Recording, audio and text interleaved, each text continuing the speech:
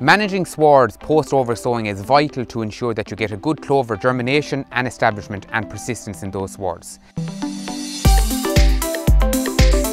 Swards that have been oversown earlier on this year should be maintained at a low pre-grazing cover for the remainder of the year. The first grazing should be at a cover of about 800 kilos, less than 800 kilos, and for the following 3 grazing rotations, about 1100 kilos dry matter per hectare. This is vital to allow light down to the base of the sward and ensure you get a tight post-grazing residual. If we allow heavy covers build up and heavy pre-grazing covers and high residuals build up on these swards, particularly on oversown swards,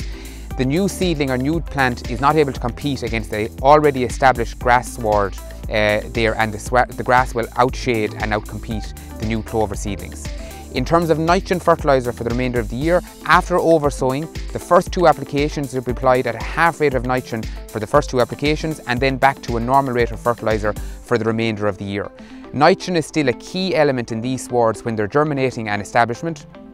If we could reduce chemical fertiliser on these swards, the grass plant will go stemmy and reduce quality, and it will be difficult to graze out these swards to keep a light or a tight post-grazing residual.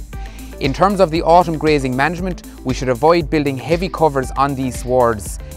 during the peak grazing or peak average farm cover, and in terms of the final grazing rotation, we should try and close these in the later part of the final rotation, so we have a low pre-grazing cover on these over the winter and into the spring the following year.